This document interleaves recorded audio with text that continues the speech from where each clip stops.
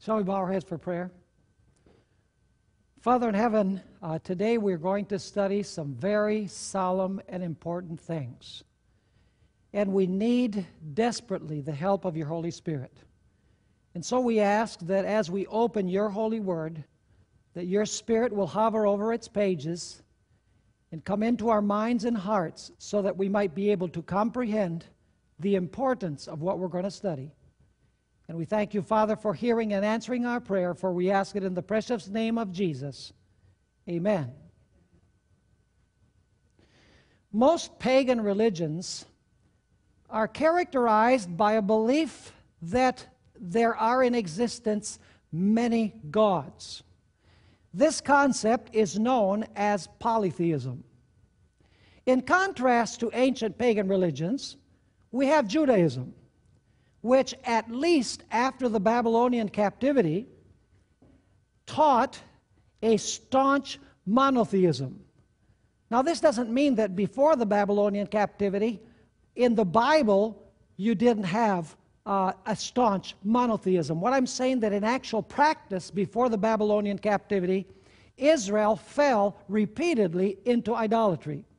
Obviously, the Bible teaches monotheism from the times of Moses on.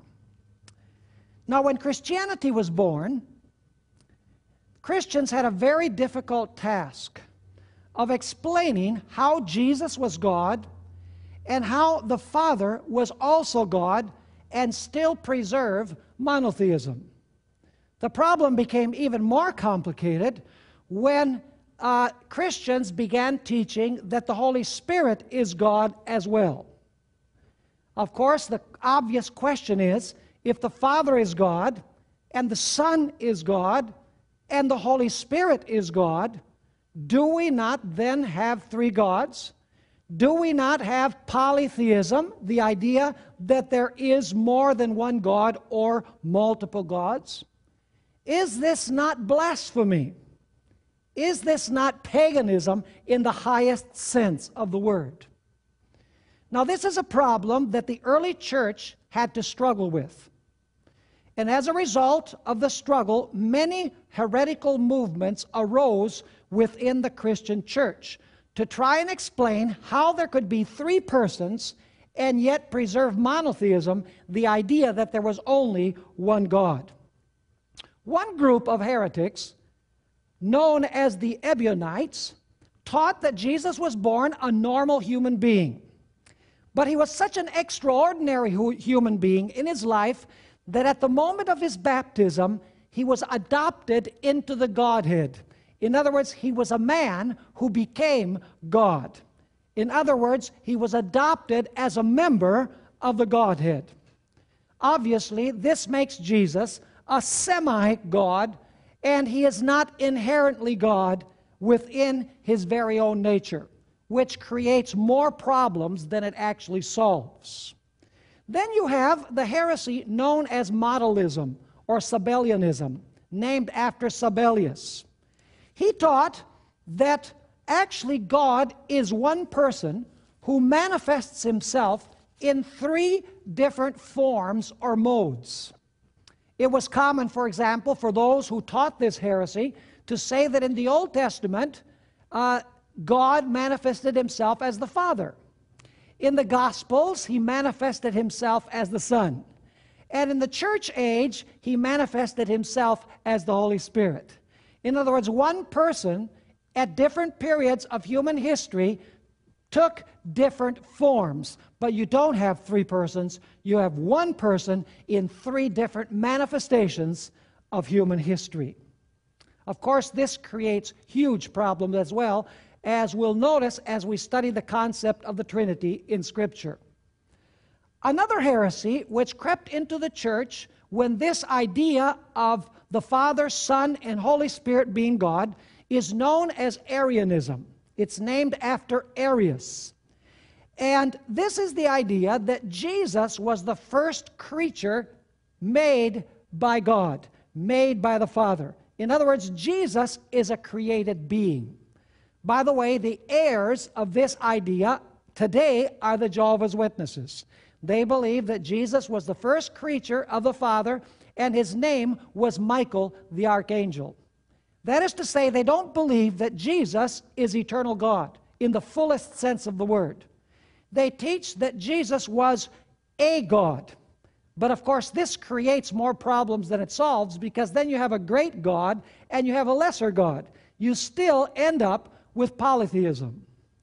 Now, Muslims and Jews today are staunchly monotheistic religions. In other words, they staunchly stand for the idea that God is one. There is only one true God.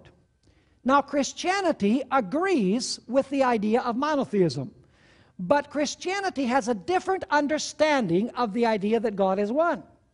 In other words, Christianity does not view the oneness of God in the same way that the Jews and the Muslims do, because the Jews and the Muslims believe that God is one person. That's their monotheism. But Scripture teaches that God is one, and yet that one God is composed of three persons. Now, I'd like to ask the question, isn't it logical nonsense to say that there are three persons but only one God? How can three be equal to one? In fact, the title of our study today is 1 + 1 + 1 = 1. Now you say, Pastor Bohr, you have to go back to grammar school, because 1 + 1 + 1 does not equal 1. How can you say that 3 is equal to 1? We're going to study that concept in Scripture today. Sadly, even within the Seventh-day Adventist Church today, there are many who are coming to the conclusion that the doctrine of the Trinity that has been held by the Seventh-day Adventist Church for many decades actually is of pagan origin. And many are saying that this doctrine of the Seventh-day Adventist Church should be abandoned, and that we should adopt the view, basically, that the Muslims and the Jews have, that there is only one person in God. Now, what I would like to do in our study today is go through three very simple steps to study the biblical concept of God, or the biblical concept of the Trinity. The first point that I would like to cover is those texts of Scripture that speak about God as one. There are many texts in Scripture that refer to God as one. The second step that I want to take is to read the texts where God is spoken of as being more than one. In other words, a plurality of persons within the Godhead. And in the third place, what I want to do is relate these two ideas, that God is one and God is more than one, so that we can understand in what sense, according to the Bible, God is one. Let's begin our study, and we're going to use Scripture abundantly in our study today. Deuteronomy chapter 6 and verse 4. Deuteronomy chapter 6 and verse 4. This text is the central confession of the faith of Judaism. You will hear it used in every Jewish synagogue, even till this day. It says there in Deuteronomy 6 and verse 4, "Hear, O Israel, the Lord our God, the Lord is one." The word Lord is capitalized, so it's Jehovah. Jehovah or Yahweh is one. Very clearly in this text, God is spoken of as one. Jehovah or Yahweh is spoken of as one.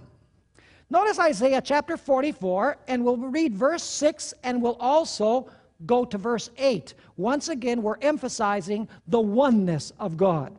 It says in Isaiah 44 and verse 6, "Thus says the Lord," once again capitalized, "the King of Israel and his Redeemer, the Lord of hosts." By the way, I don't know if you noticed here that we have two Lords at the beginning of verse 6 rather. Did you notice this?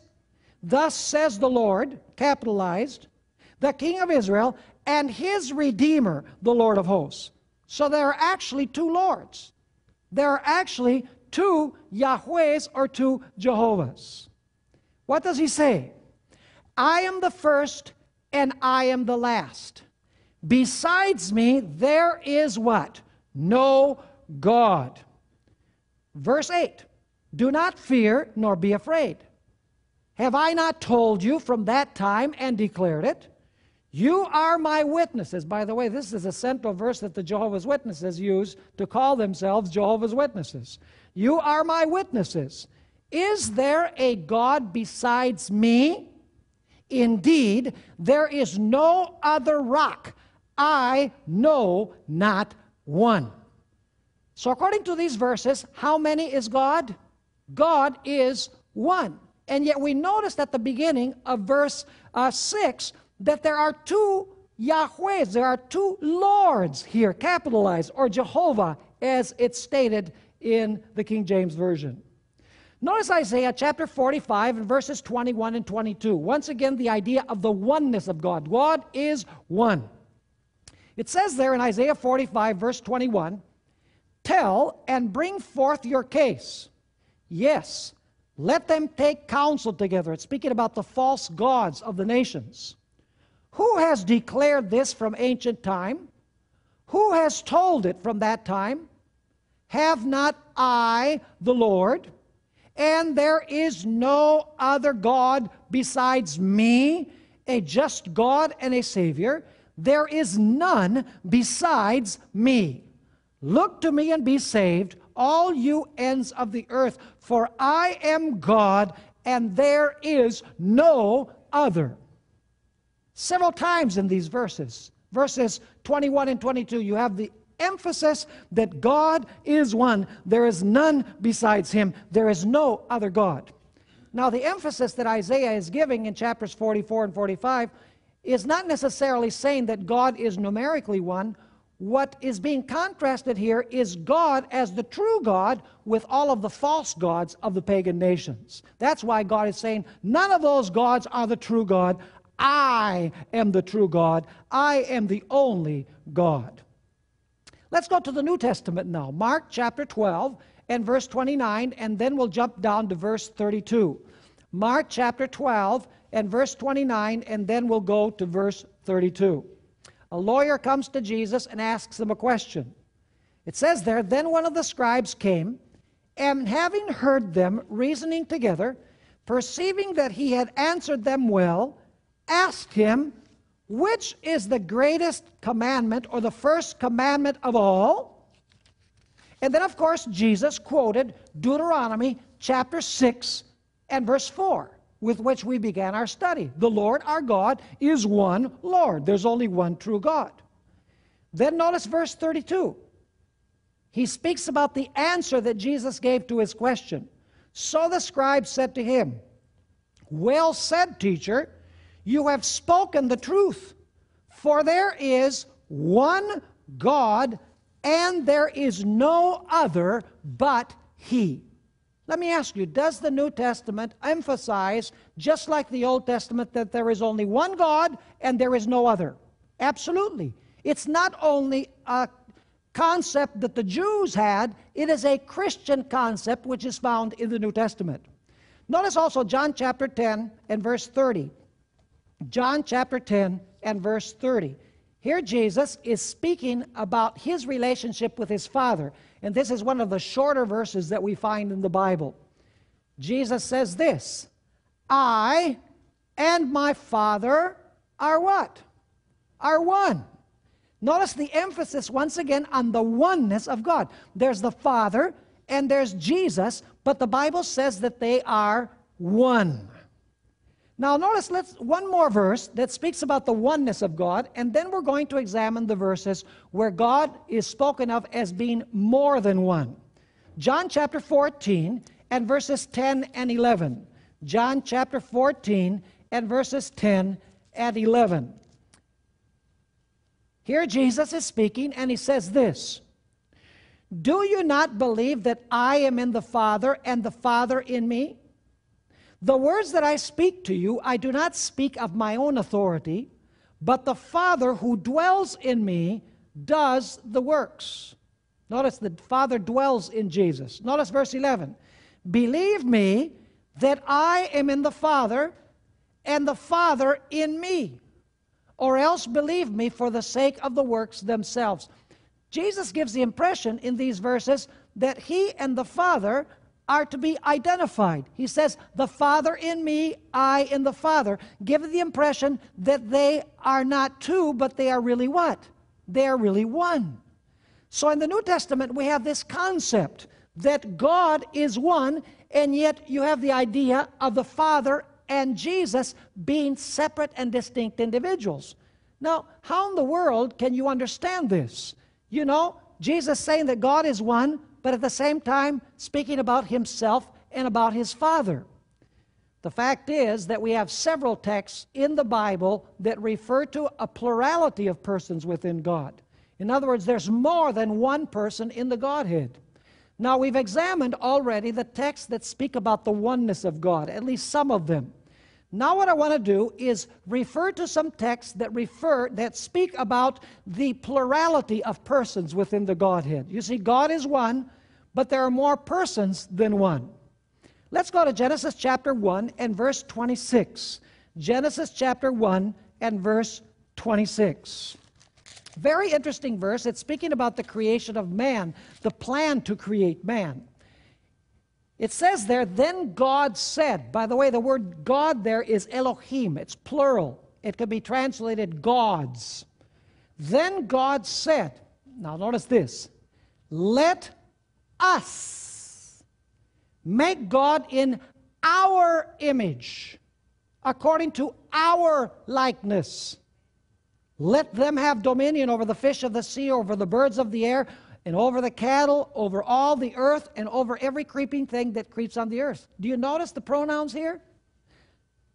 God said, let us make man in our image according to our likeness. Very clearly, you have an idea of a plurality of persons within God in this verse. Notice Genesis chapter 11 and verse 7. Genesis chapter 11 and verse 7. This is the episode at the Tower of Babel. And God is in heaven. He's watching what the builders of the Tower of Babel are doing. And notice what he says. Come, let us go down and there confuse their language, that they may not understand one another's speech.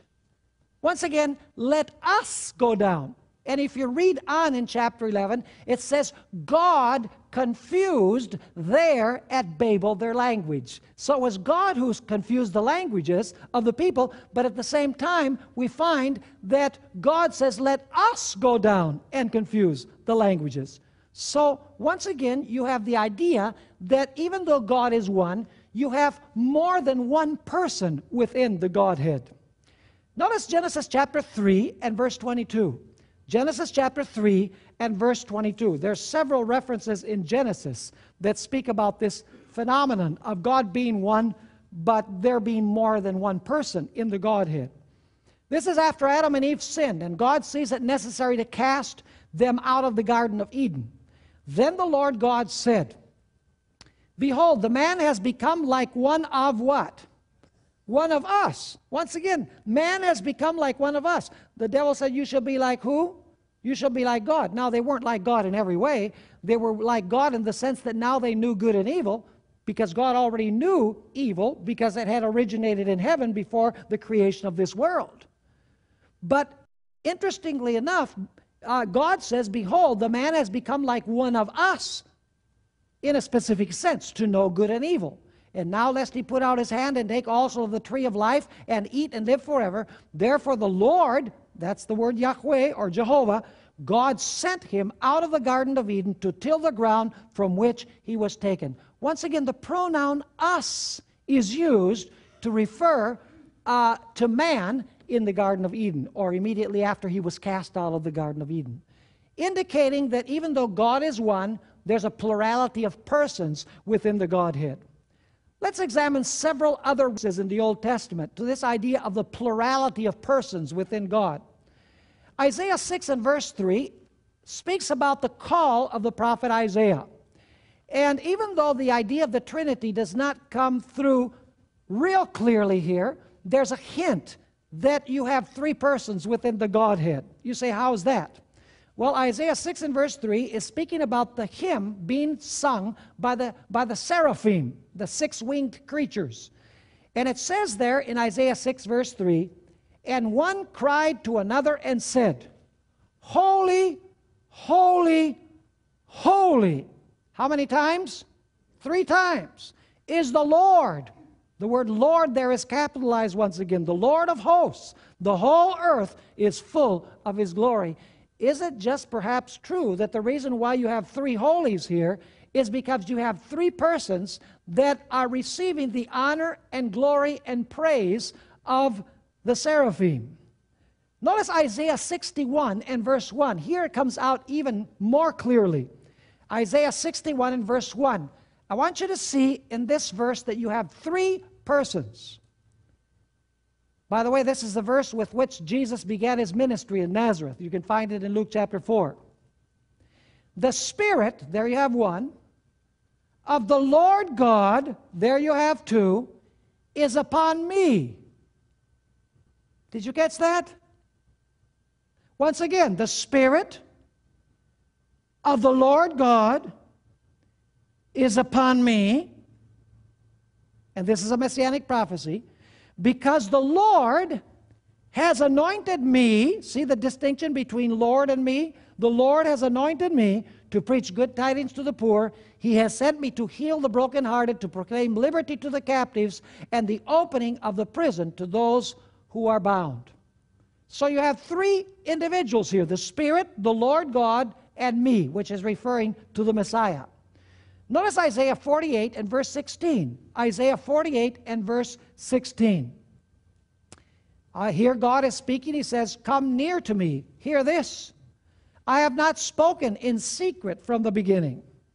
From the time that it was, I was there. And now listen to this. And now the Lord God, there's 1, and His Spirit, 2, have sent me, 3. Once again, the idea of 3 within the Godhead. Notice also Isaiah 63 and verses 9 and 10. Isaiah 63 verses 9 and 10. Here you have 3 individuals, but the Messiah is spoken of with a different name.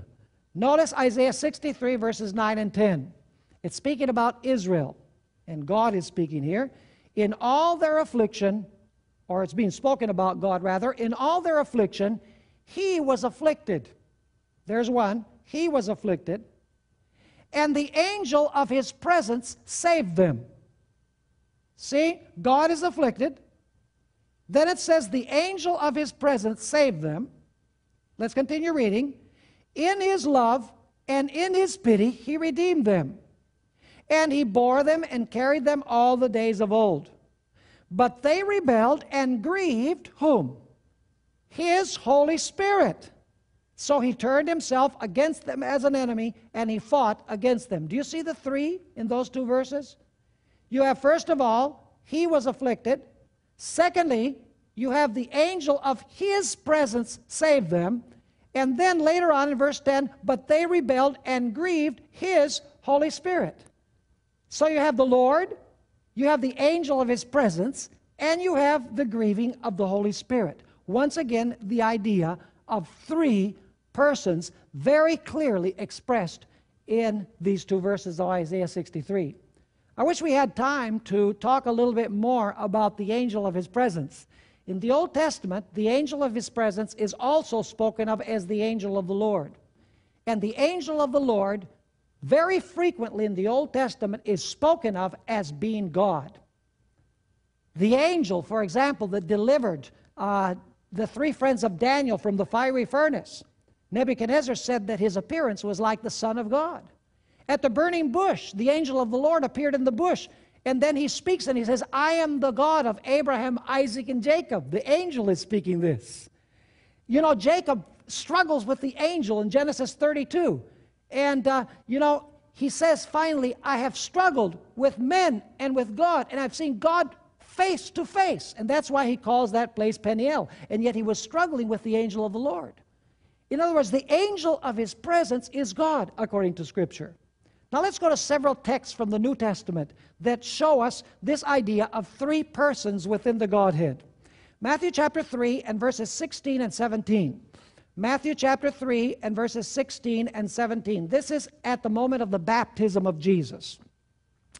And I want you to notice the three once again. When he had been baptized, Jesus came up immediately from the water. There you have one. And behold, the heavens were opened to him, and he saw what? The Spirit of God descending like a dove and alighting upon him. And suddenly a voice came from heaven. Whose voice was that? The Father's. Because he says, "This is my beloved Son, in whom I am well pleased." How many do you have at the baptism of Jesus? Three. You have Jesus who is being baptized, you have the Spirit that is descending upon him, and you have the voice of the Father from heaven saying, "This is my beloved Son." Notice John chapter 14 and verse 16. John chapter 14 and verse 16. Here Jesus is speaking about the outpouring of the Holy Spirit. Notice once again the idea of three. "And I," this is Jesus, "will pray the Father," there you have number two, "and he will give you another helper." Who is that other helper? The Holy Spirit, right? "That he may abide with you forever." Once again, John 14 verse 16 has three. I, the Father, and the helper, who is the Holy Spirit. By the way, when Jesus used the word other, in Greek there are two words that are translated other. One is the word heteros. We get the word heterosexual from that. Heterosexual means of a different what? Of the same sex, but of a different kind, right? And the word that is used here in John 14, verse 16, is not heteros, in other words, of a different kind, another of a different kind. The word is allos, which means another of the same kind. So when he says, "I'm going to send you another counselor," he's saying, "I'm going to send you another counselor just like me." Notice John chapter 15 and verse 26. John 15 and verse 26. Once again, the same idea of threeness. "But when the Helper comes," there's number one, "whom I shall send you from the Father," there's number two, "the Spirit of truth," there's number three, "who proceeds from the Father, he will testify of what? Of me." Once again, you have the Helper, you have the Father, and you have me. The idea of three coming clearly through in the New Testament. Notice Galatians chapter 4 and verse 6. We'll notice several more from the New Testament. Galatians 4 and verse 6. It says there, "And because you are sons, God," there's one, "has sent forth the Spirit," there's two, "of His Son," there is three, "into your hearts, crying out, Abba, Father." So you have God sending the Spirit of His Son. Three, once again. Matthew 28 and verse 19. Matthew chapter 28 and verse 19. This is the great commission that Jesus gives to His disciples. "Go therefore and make disciples of all the nations, baptizing them in the name of the Father, of the Son, and of the Holy Spirit." By the way, how many names do the three of them have? There are three persons, but one name. In the name of the Father, of the Son, and of the Holy Spirit. That shows oneness, but it also shows what? Three. Three in one. Continue saying, "Teaching them to observe all things that I have commanded you, and lo, I am with you always, even to the end of the age. Amen." 2 Corinthians 13, verse 14. Another verse that refers to three. 2 Corinthians 13, verse 14. It's the benediction, the apostolic benediction that the Apostle Paul gives to conclude the letters to the Corinthians. It says there, "The grace of the Lord Jesus Christ," there's number one, "and the love of God," there's number two, "and the communion of the Holy Spirit be with you all. Amen." Once again, the idea of three. Time and again, in the Old Testament and in the New Testament, you have this idea that you have one God, but you have three persons. Notice 1 Corinthians chapter 12 in verses 4 through 6. 1 Corinthians chapter 12 and verses 4 through 6. It says, "There are diversity of gifts, but the same Spirit. There are diversities of ministries, the same what? Come on, you can help me. The same Lord. And then it says, there are diversities of what? Yes, but there is one what? There is one God. Do you notice there? 3, you have the Spirit, you have the Lord, and you have who? And you have God. Once again, 3 are participating in the impartation of the gifts of the Holy Spirit. Notice 1 Peter chapter 1 and verse 2. 1 Peter chapter 1 and verse 2. Peter also has this concept, this idea. It says there, Peter, and actually I'm going to read starting at verse 1, Peter, an apostle of Jesus Christ, to the pilgrims of the dispersion in Pontus, Galatia, Cappadocia, Asia, and Bithynia, elect according to the foreknowledge of God the Father, there you have one, in the sanctification of the Spirit, there you have 2, for obedience and the sprinkling of the blood of Jesus Christ, there's 3, grace to you and peace be multiplied. Now let's go to Revelation. Revelation chapter 1 and verses 4 and 5. Revelation chapter 1 and verses 4 and 5. It says there, John to the 7 churches which are in Asia, grace to you. And now notice, and peace from him who is and who was and who is to come, there you have one, and from the 7 spirits who are before his throne. The number 7 is symbolic of completeness or totality, the fullness of the Spirit. And then it says, and from Jesus Christ, the faithful witness, the firstborn from the dead, and the ruler over the kings of the earth. Once again, you have him who is and who was and who is to come. You have the 7 spirits, and you have Jesus Christ. 3. Notice Ephesians chapter 2 and verse 18. I want to read a few more because I want you to see how pervasive this idea is in the New Testament. Ephesians chapter 2 and verse 18 once again has 3. It says, for through him, that is Jesus, we both have access by one Spirit, there's number 2, to whom? To the Father. There's number 3. Notice also John chapter 1 and verses 1 to 3. And this passage only mentions 2, but it still proves the point that the Godhead is composed of more than one. It says in John 1 verses 1 through 3, in the beginning was the Word, and the Word was with God, and the Word was God. Now isn't that interesting? You have one who is with God, so he's not the same person as God there. He's with God. He's with someone who's called God. But it also says that he is what? God. So how many persons do you have in that verse who are God? 2, very clearly. Verse 2, he was in the beginning with God. There you have it again. All things were made through him.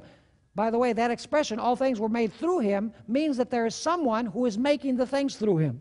There has to be someone who is using him as the instrument through whom things are made. So it says all things were made through him, and without him nothing was made that was made. Notice John chapter 6 and verse 46. John chapter 6 and verse 46. It says here, not that anyone has seen the Father, except he who is from God, he has seen the Father. Now, is this insinuating that Jesus has seen the Father? Of course. Now, if Jesus and the Father are the same person, then Jesus probably was looking in a mirror. We know that that's not the case. He was with the Father. He saw the Father. They are 2 separate individuals. Notice 1 John chapter 2 and verse 1. 1 John chapter 2 and verse 1. This is a very well-known verse. It's speaking about Jesus as our advocate or intercessor. My little children, these things I write to you so that you may not sin.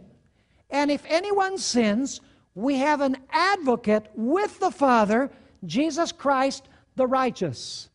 So if Jesus and the Father are the same person, then Jesus is interceding with himself. We know that that's not the case. If he is the advocate with the Father, he is one, and the Father obviously is another. Notice also Romans 8 verse 34, one more verse where we have a plurality of persons within the Godhead. Romans 8 and verse 34. Who is he who condemns? It is Christ who died, and furthermore is also risen, who is even at the right hand of God, who also makes intercession for us. You know, if he's at the right hand of God, he has to be a separate individual from God the Father. Furthermore, if he's interceding, he has to be interceding before someone. That means that there are at least two persons in this verse that refer to the Godhead. And so the conclusion is inevitable. The Bible is clear that God is one. Very, very clear. Many verses, Old Testament and New Testament, underline the fact that God is one. But equally true are all of those texts where God is spoken of as more than one. In some verses, two, Jesus and his Father. And in many verses, three, God the Father, the Son, and the Holy Spirit. Now the big question is this: how do we reconcile those two ideas? How is it possible for God to be one and yet for God to be three? You know, in math, as I was mentioning, it's impossible for 3 to be equal to 1. That is logical nonsense. And yet, sometimes when we think theologically, logic does not apply. So in what sense is God one, and in what sense is God three? Let's read some verses that reconcile these two ideas. You see, the Trinity is not that difficult to understand when we understand what the word one means. Go with me once again to Deuteronomy chapter 6 and verse 4. Deuteronomy chapter 6 and verse 4. Hear, O Israel, the Lord our God, the Lord is one. By the way, that word one that is used there is the Hebrew word echad. It doesn't mean one numerically, but it means one in terms of unity. Not one numerically, but one in unity. I'm going to show you that from other texts in Scripture. In other words, you can have 3, but they're one in the sense that they are perfectly united. Notice Genesis 2, verse 24. Here the same word is used. It's not referring to God, but it's referring to man. It helps us, however, understand in what sense God is one. Genesis 2, verse 24. Therefore a man shall leave his father and mother, and be joined to his wife, and they shall become what? One flesh. By the way, does this mean that the man jumps into the woman, or the woman jumps into the man, and they become one person? Obviously not. What does the word one mean here? It does not mean one numerically. It means one in terms of unity. They are perfectly two united in one, because they're supposed to think in a similar way. They're supposed to be in harmony. They're supposed to be in accord. In other words, numerically, they are obviously two, but in terms of unity, they are one. So let me ask you, in this verse, is it possible for 2 to be 1? Of course. So if it's possible for 2 to be 1, why can't 3 be 1? Now, let's notice what Jesus had to say. He was even more explicit about this marriage in the New Testament. Matthew 19 and verses 4 through 6. Matthew 19 and verses 4 through 6. And he answered and said to them, Jesus is speaking to the Jewish leaders, have you not read that he who made them at the beginning made them male and female, and said, for this reason a man shall leave his father and mother and be joined to his wife, and the two shall become one flesh. Notice the two shall become one flesh. And now Jesus is really strong on this. He says, so then they are no longer two. Now I see some of you who are husband and wife here, and unless I'm seeing double, I see 2. But Jesus says they're no longer 2. They're one. He's explicit. Therefore, what God hath joined together, do you see the idea of unity there? What God has joined together, let not man separate. So husband and wife are 2, but Jesus says they're no longer 2. They are what? 1. So 2 equals 1 in theology, not in math. Genesis 11, verses 6 and 7. Genesis 11, verses 6 and 7. Once again, this is speaking about the Tower of Babel. And there were thousands of people probably who were building this tower. It says, and the Lord said, indeed the people are one. So they all jumped into one body, right? By the way, the word here is echad, the same word of Genesis 2, verse 24. The people are one. What is Moses trying to tell us when he tells us that the Lord said that the people were one? One person? No, they were perfectly what? United. And the Lord said, indeed the people are one.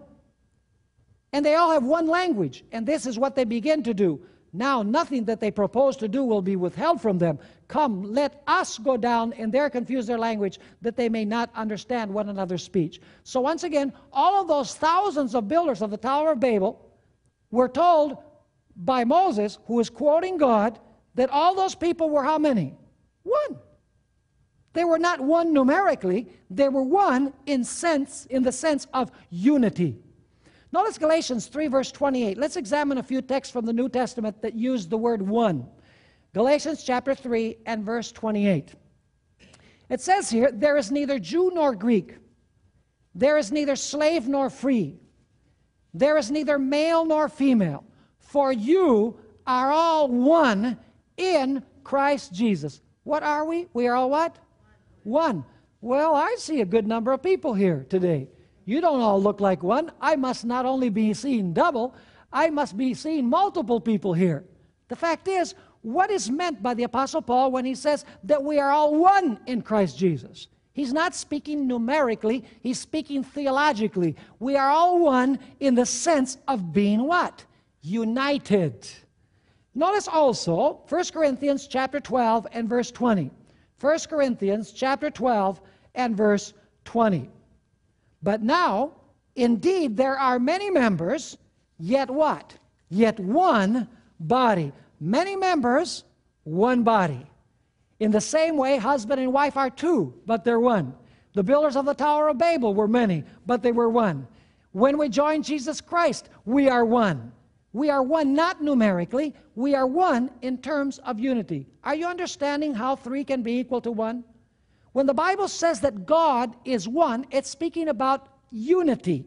When the Bible says there are three, it's speaking about three persons in that unity.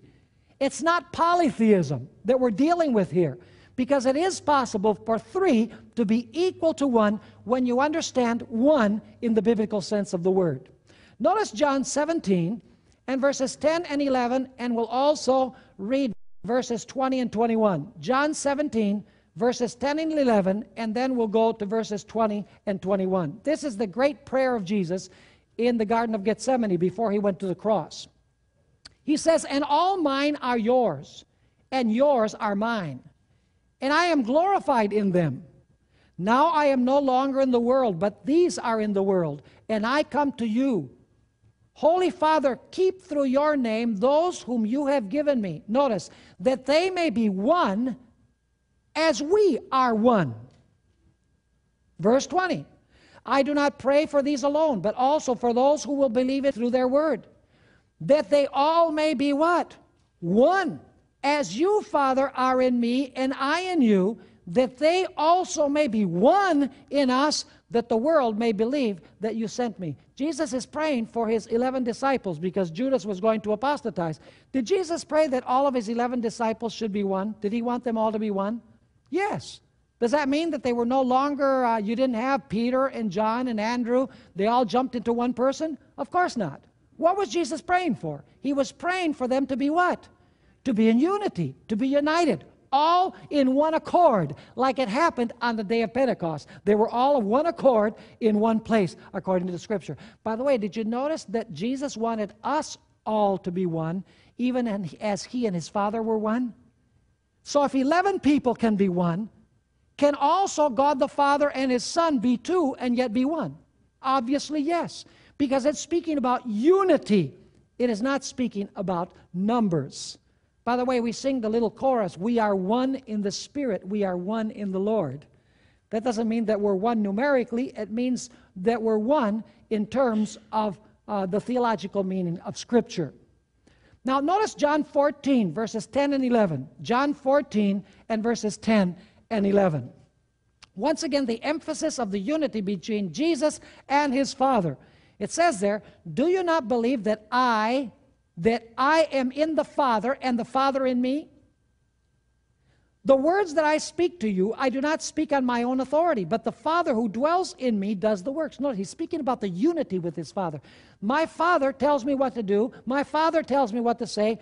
I am in such unity with him that we work in harmony. Verse 11, believe me that I am in the Father and the Father in me. Once again, the idea of unity.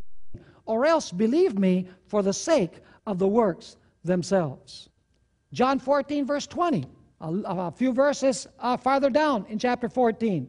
At that day you will know that I am in my Father, and you in me, and I in you. Now what is Jesus saying? I and the Father in me, I and you in me.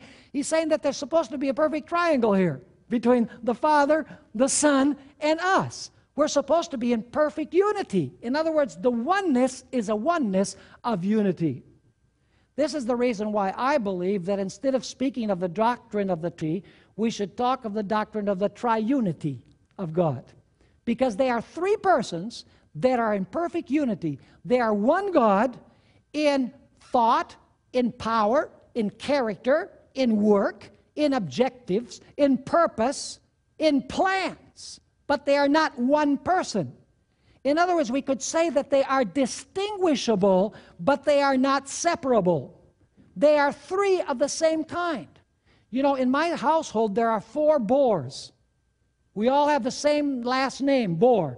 Well, in God's family, there are 3, and they're all called God. Their name is God. 3 in 1. Now, throughout the course of the history of the church, several imperfect analogies have been given for the Trinity. For example, some people say that the Trinity is like a tree. You know, a tree has a root, it has branches, and it has fruit. But it's just one tree. The problem with that is the fruit is only part of a tree, and the branches are only a part, and the root is only a part.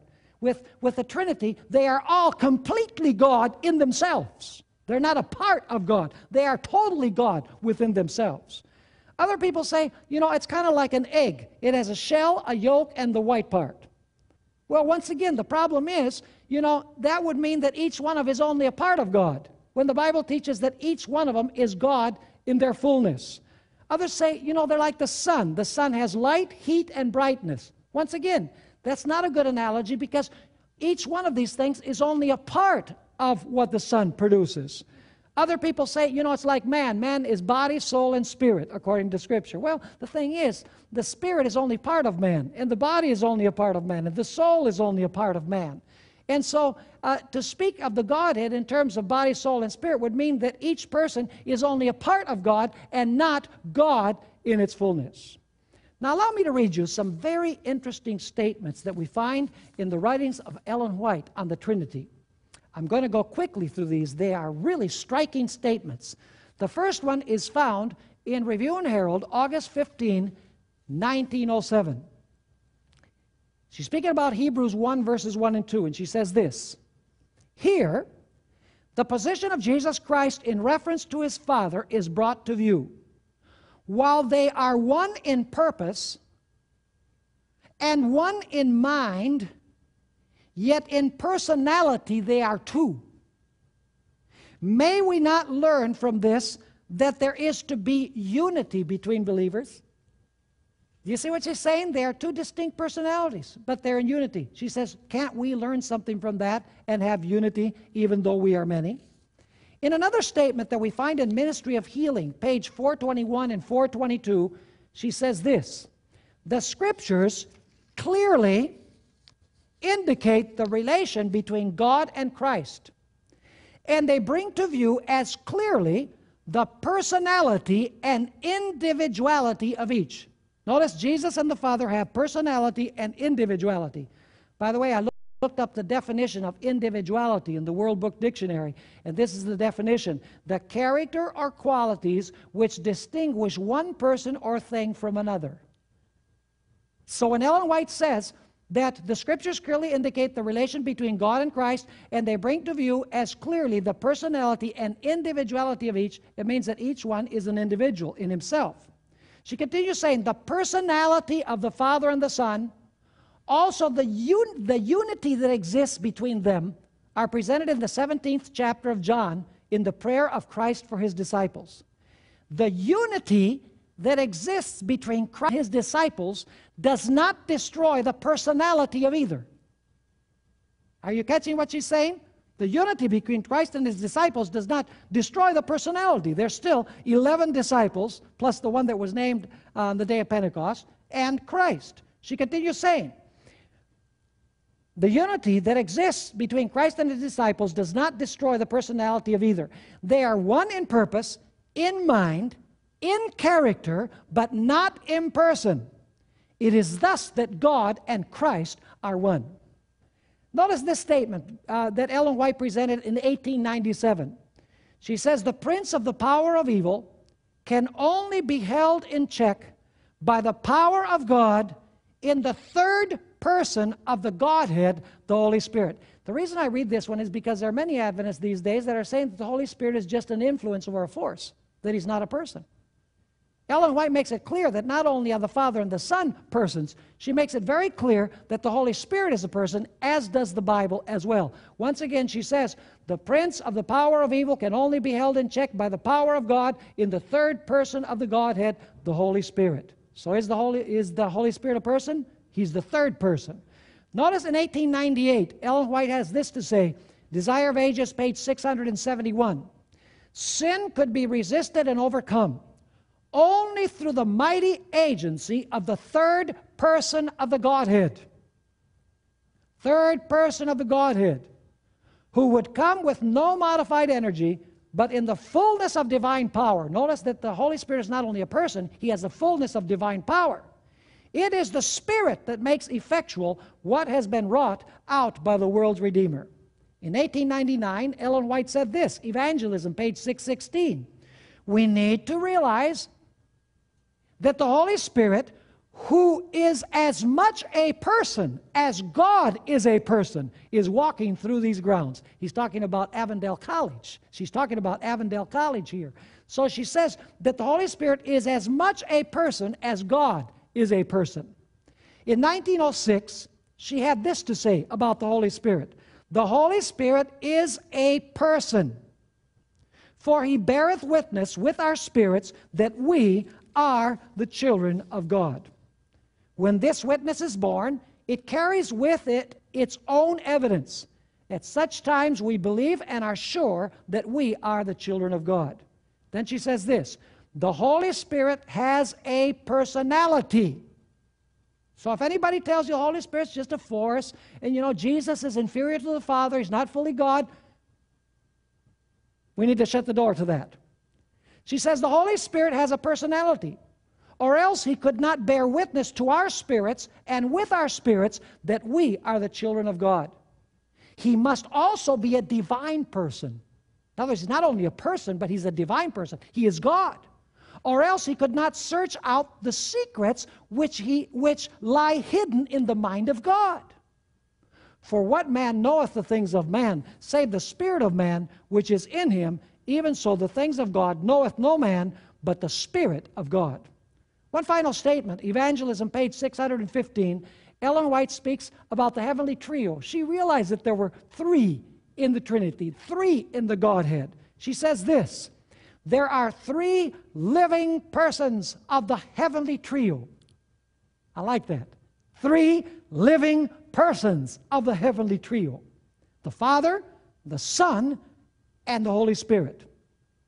Those who receive Christ by living faith are baptized, and these powers will cooperate with the obedient subjects of heaven in their efforts to live the new life in Christ. Three living persons in the heavenly trio. Now somebody's probably saying, well, Pastor Bohr, what difference does it make whether you believe in the Trinity or not?